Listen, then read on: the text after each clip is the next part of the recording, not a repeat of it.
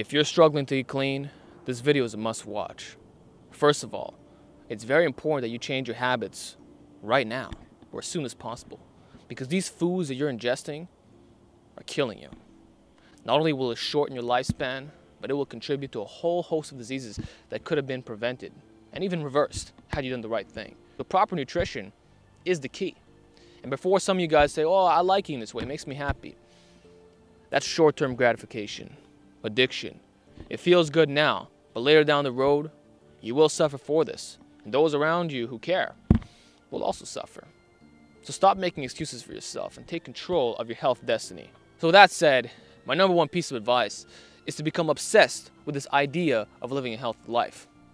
You need to pick up books, not just one, but many, on nutrition, and read them religiously. Instead of gossiping, instead of watching drama and entertainment, instead of just reading about nonsense, invest in your knowledge. Even if you're done with formal education or if you're already a student who's really busy, supplement on the side. You can never know too much, okay? And when it comes to nutrition, if you're eating bad foods all the time, there's clearly a lot of work to be done. So I strongly advise that each and every one of you pick up books constantly and learn about what these foods are doing to you. Read some studies, watch some seminars, watch some videos. Make health, make nutrition your new obsession. Doesn't have to be forever, but at least temporarily. Get the knowledge so that you're aware of what you're actually doing to your body. Now, if you know exactly what you're putting in, you know that this is what it's going to cause, and you still indulge in it, well, that's your own decision. But I think a lot of you would be shocked if you found out what's really going on. If you learned the truth about your food, many of you would discontinue the practice immediately, especially processed foods. Every single one of you should be eating a whole food diet. Whether it's plant-based or omnivorous, it should consist of primarily whole foods, minimally processed, okay? That should be the go-to for all of you. And I think that you're only going to comprehend how crucial this is once you have the information. So make it a habit to read every single day and educate yourself. A lot of people think they know what healthy eating is, or they think that what they're doing is not really harmful in the long run. But once they look at that research, once they read those books and they find out how it's all interconnected, in addition to the diseases down the road, it's a powerful way in stopping completely. So educate always. Secondly, you need to form this new habit. And that might take a month. It might take several months for some of you. But clean eating needs to become your default, a permanent lifestyle change. In other words, you will never go back to what you're currently doing. If it's a standard American diet, you will never do that ever again. You might have the occasional cheat meal, but that's about it. Occasional, once in a blue moon. But it will never be a part of your daily diet. And having it once a day is not moderation, okay? That's your addicted mind speaking. So you need to develop that habit, and the way to do this is by having some willpower, some freaking discipline, and just toughing it out, not eating garbage foods. And I'm not even going to say, forget about the cheat meals. Because whenever I see people going on diets, they're like, oh, I'm going to do a cheat meal once a week, and it just strengthens the neural pathways associated with bad food addiction. And it teaches you that this is a reward. That extra large pizza is a reward. Eating 5 hamburgers in one sitting is a reward. Eating all these processed foods should not be a reward. You should view it as, hey, this stuff is killing me. If anything, you should look at these meals with disgust. Not like, oh man, this is so tasty. You should want to look forward to going home and enjoying your goddamn food. And the way you're going to do this is by resetting. You need to replace the habits of eating processed junk with good foods. That comes with experience, with time. And you have to really force yourself to eat clean for a little bit. And you might not like it at first, you might hate it, but I can guarantee you with time it will change. So give yourself at least a month. They say it takes around 21 to 30 days to form a new habit. We'll get started, okay? And stay true to it. Don't give up. That'll bring me on to my next point, which is all interconnected, of course, which is the fact that you need to learn how to cook and make good recipes, which is not a complicated thing to do. You're going to have your staple spices. You're going to have your primary carb sources. For carbs, you might have oatmeal, brown rice, sweet potatoes. Those might be your 4 staples. For your protein sources, you might have a variety of different beans. Black beans, kidney beans, lentils, chickpeas, something like that. Or even some hummus, a spread. You're going to have your staples in your diet. And you need to find out which ones you like the most, while, of course, making sure that they're micronutrient dense. So there's going to be at least something that you enjoy, and I recommend that you emphasize those within the diet itself, like find out what your staples are, and spice accordingly. More specifically, I would tell you to look up some recipes, okay? And you can even make substitutions for things that you liked in the past. For example, French fries, you can make sweet potato fries in the oven, you know?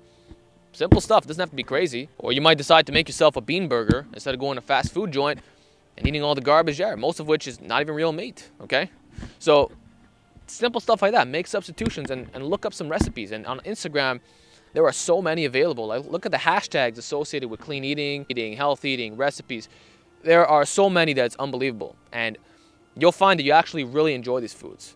Like, I prefer this way of eating. When I'm walking downtown and I see people with a junk food in their hand, they're walking, they're just indulging in it, I don't see that as something that is enjoyable or palatable. I prefer my own food, and you will find that to be the case as well. Once you develop that habit of eating clean, and you find out which recipes, what tastes you like, what flavor profiles work best for you, you'll start to actually prefer it over the shit that you were eating before.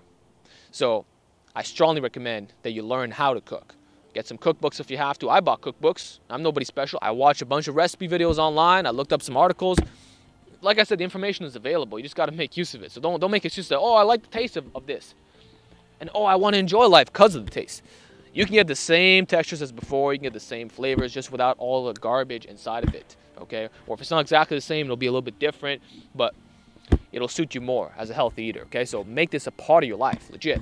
On a final note, I would encourage you all to do some research on the microbiome, because many of you, when you start eating clean, you're going to notice some discomfort in the gut area, and you're going to think that you're getting a bad reaction to the food or that it's not meant for you, and all this nonsense. For example, when you start eating beans, you might experience some farting or a little bit of bloating, stuff like that. But that's because you're not a regular bean eater. The thing is, when you frequently consume beans, the bacteria in your gut will change, and it'll be easier to digest, and eventually you won't get any farts or anything like that.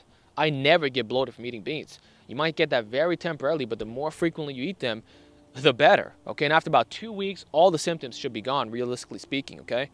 And if you are having trouble with this at the start, you can just have a small amount every single day. You don't have to overdo it on the beans, okay? But after that, you definitely want to introduce more of it. And the same thing for nuts, okay? It might take you a week to adapt, but after that, it's going to be good. Now, if you're allergic, that's another story. But despite that, these little minor things, okay, which will be corrected when you have a healthy gut, what you're experiencing right now is far worse. You're getting real inflammation, real damage to the artery walls, higher cholesterol, higher everything, because the diet is not healthy. If you honestly think that farting for a week or two from eating beans is so bad, but eating pizza on a frequent basis, eating processed junk, eating burgers, all this garbage, hot dogs, you think that's a good thing, then I don't know what to tell you.